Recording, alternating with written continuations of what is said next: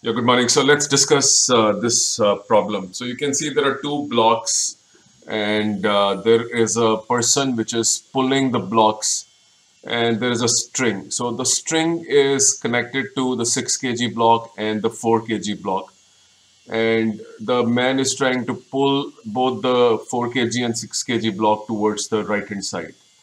Now, the question is find the acceleration, draw the free body diagram. So, what comes to your mind immediately is, the force acceleration is the fact that it is about Newton's second law. External force results in acceleration.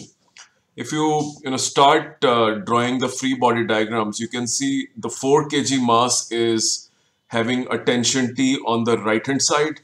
The 4 kg mass has a weight downwards, which is being balanced by the normal reaction, and hence there is no vertical motion of the 4 kg.